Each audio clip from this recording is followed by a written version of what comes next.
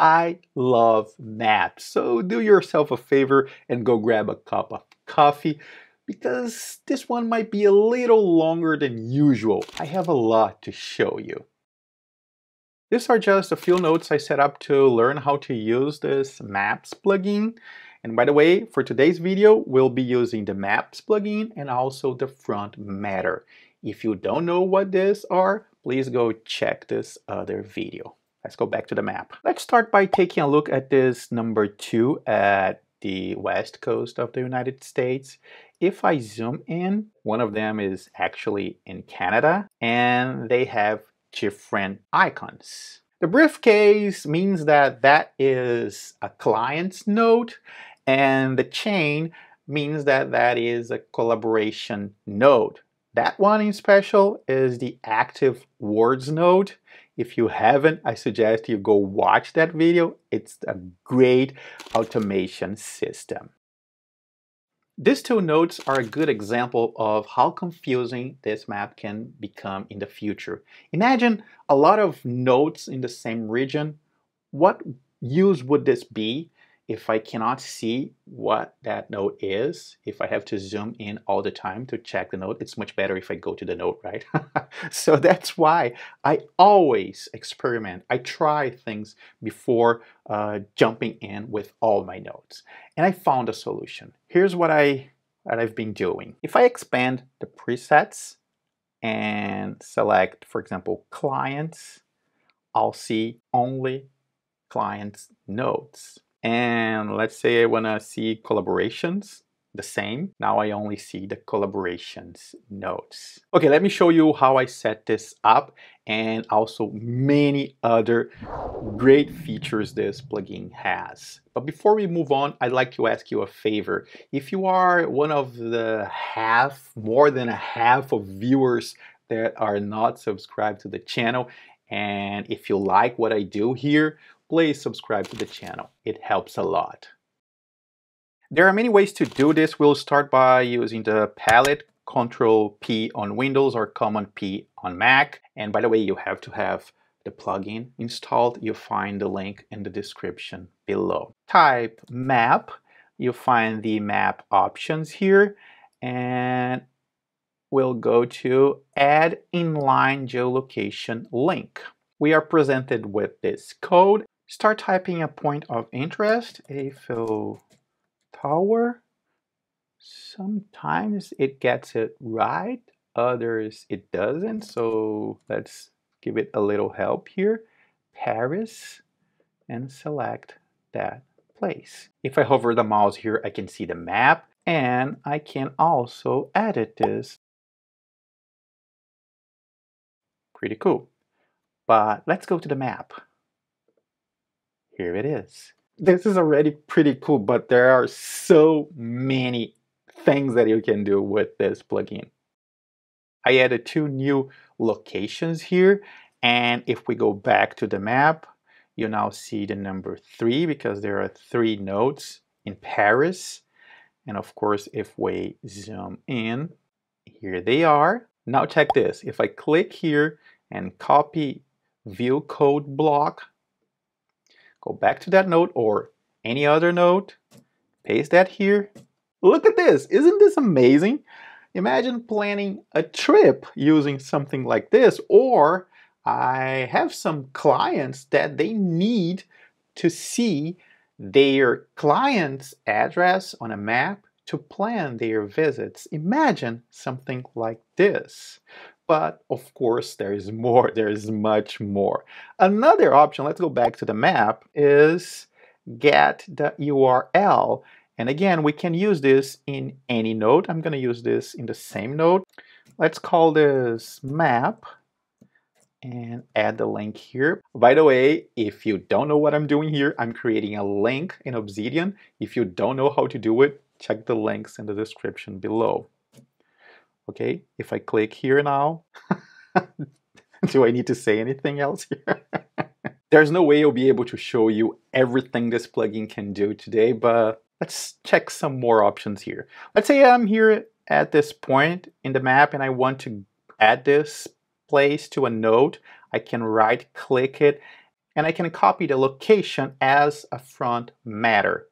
Then I can go to a node and paste it here, and here's the format of the front matter. I'll come back to this in a moment. Let's take a look at the map again. Okay, here we have our fourth pin, and now our map inside the trip itinerary also has that fourth pin. Okay, let's take a look at the front matter again. I'm going to create a new node here. The front matter for the location is location column, and then inside the bracket we have to add the geolocation to connect that node to a point in the map.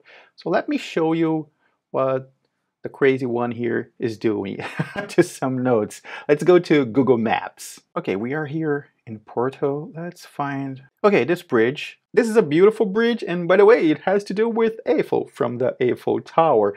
If you come to the city, you should cross over it. It has, in my opinion, the best view of the city. Okay, but you don't have to select a specific point in the map. You can select any point. Let's select one in the middle of the river here, for example, here. Every point you select on a Google map will have the coordinates of that place. All you have to do is copy everything after the @ symbol and before the second comma. So let's copy this, go to Obsidian, and paste this inside the brackets, and there we have it. It's really a matter of what you want to do. If you want to connect just the node to just one point in the map, you can use the front matter. If you want to connect to multiple points, it's best if you use the node body type inside the node. And you can use the coordinates like I did here in that other format, the one I showed you before with the geo. Just add the coordinates after. Let me show you here. Okay, let's select the bridge now. Let's get this, whoops, where it is? Oh, here it is. Let's get this.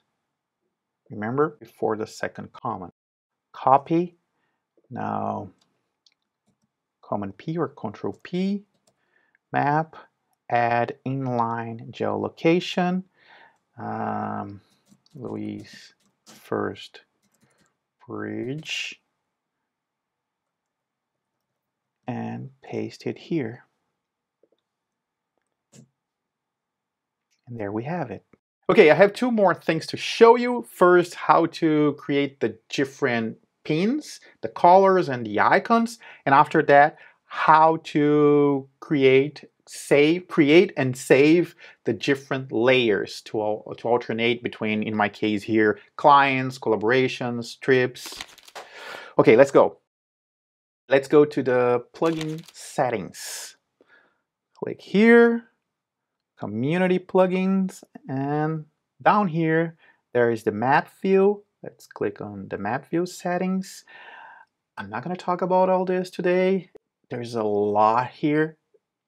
Subscribe to the channel because I'm sure I'll be talking about most, if not all, these options in future videos. Let's go down here. Here are my icons, and as you can see on the left hand side, the connection is a tag. So the green one with the airplane has the tag trip. The one with the link, the blue one, has the collaboration tag, and the briefcase has the client tag. There's also a generic default pin that is yellow and has the circle. To change the color, all you have to do is rename the color. For example, if I don't want this green, I can yellow, and now it's yellow. Let me put it back to green because I want it green. As for the icon, I read part of the documentation, but I didn't really figure it out. I know that there is a table of icons. I couldn't find it.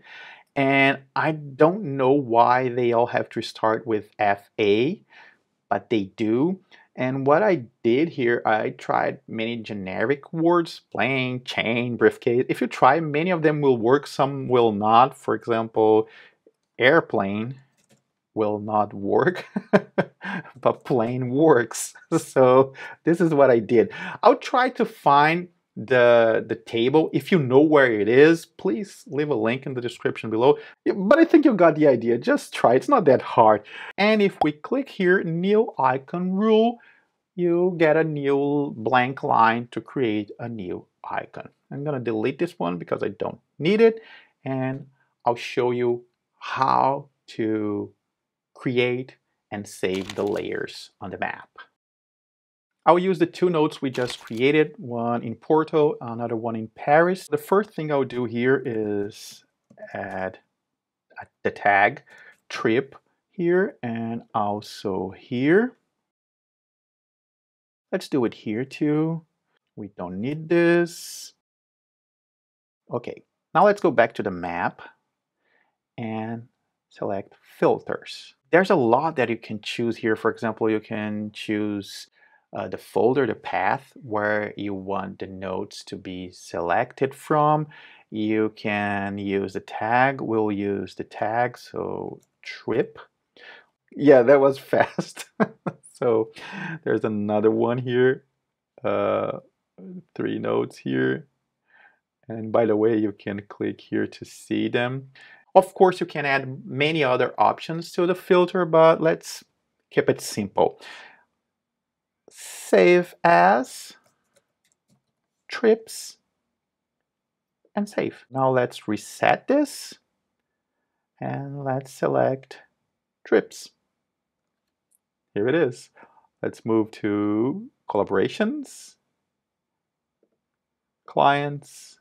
An important detail here is that the saved map search, I don't know how to call this, the saved filter, will show the map at the size that you selected. So if I want to see the world map, I have to zoom out like this and position it where I want to. Save as. I can use the same name because it's going to overwrite. Trips. Save. Now let's reset this, and if I choose trips, now I have the world map here. I told you this was going to be a long one. Now I need more coffee. If the video was useful, I'd appreciate a thumbs up. If you like what I do here on the channel, please subscribe. It helps a lot. And if you want to help even more, please consider becoming a Patreon or YouTube member. Thanks for watching. See you soon.